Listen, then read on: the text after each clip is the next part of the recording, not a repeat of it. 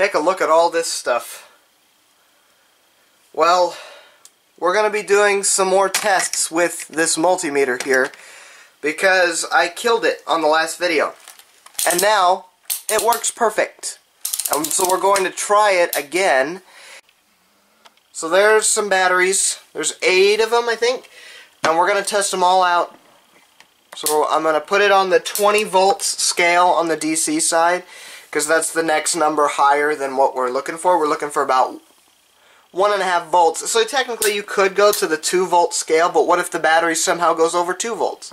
Then you're going to make your meter go out of the limit. And so we're going to put it down 1. And we're going to test the first battery. If it's good, then we're going to put it in a little pile up over here. And if it's bad, it's going to be up over here. Okay? So we're starting with battery number 1.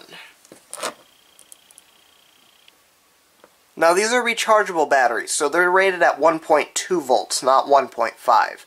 And so we're actually good there. That's a good battery. Okay? Dos. Right about the same. That one's a good one too. Tres. It's rolling away. Okay, yeah, that's the only thing about doing it on the suitcase. Oops. Okay, I'm probing it weird. Okay. That one's good. Cuatro. Man, these runaway batteries, I swear. 1.25 volts. Oh, that was right. 0.55 volts. Yeah, this battery's dead. So that's a bad battery. Why are they so, like, off level? There we go. This battery... Good battery. And... the other inner cell... 0.7 volts. Yeah, that's not going to do anything. And last battery. So you could tell I don't use the inner cell ones because I don't like the charger that it came with. I probed them backwards.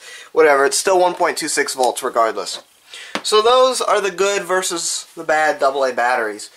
So now we're going to move on to 9 volt batteries. Hello and welcome to How Much Does It Weigh? No, I'm just kidding. But this is the scale that we use, and it does have a 9 volt battery in it.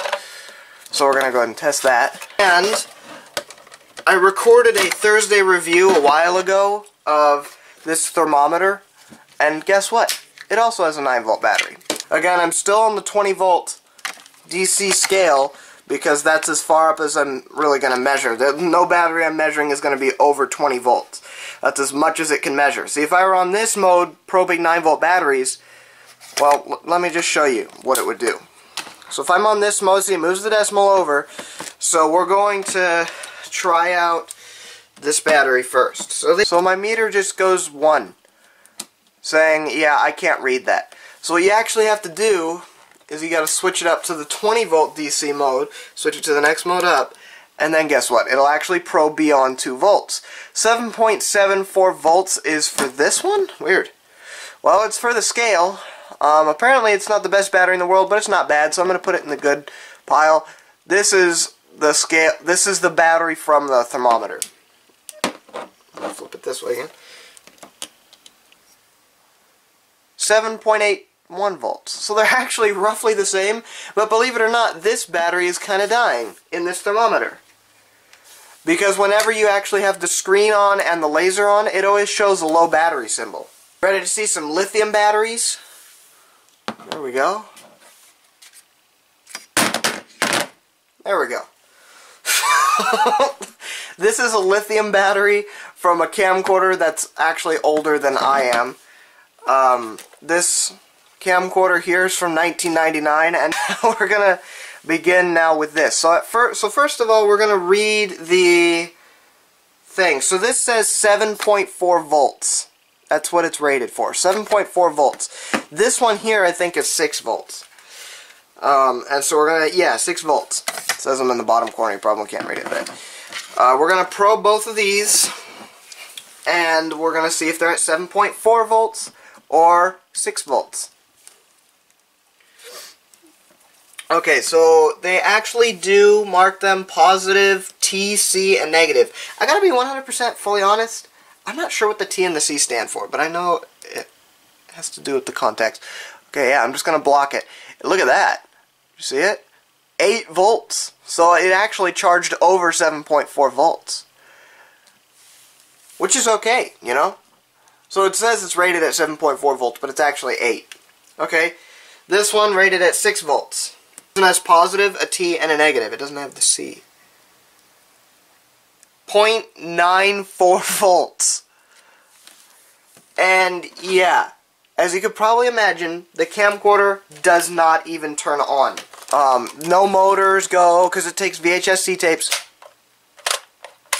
Nothing happens. Now we're going to move on to testing continuity. And so when testing continuity, you move it down to this speaker here. And of course, if you want to test the buzzer, you can absolutely do that by touching the two probe leads together.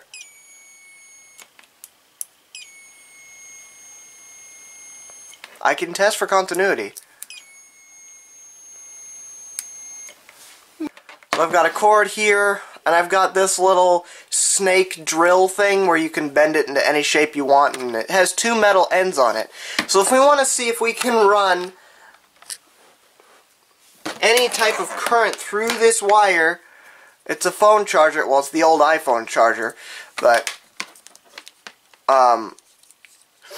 if we want to see if we can run anything between this wire and this wire, if it's possible, then let's go ahead and do that. Okay, this is, you kind of need more than 2 hands to do this stuff. And it beeps. We're good. We're good to go. We can actually do it. Now, if we want, we could also test something that's not even a wire. But let's say you wanted to make it into a wire for some really weird reason. Or maybe you wanted to connect alligator clip leads to here and actually be able to run current through here. Let's see if we can actually do that. Can it work? Yes, it can. So if you wanted to, you could connect alligator clip leads to the ends here and run through the rest of your circuit.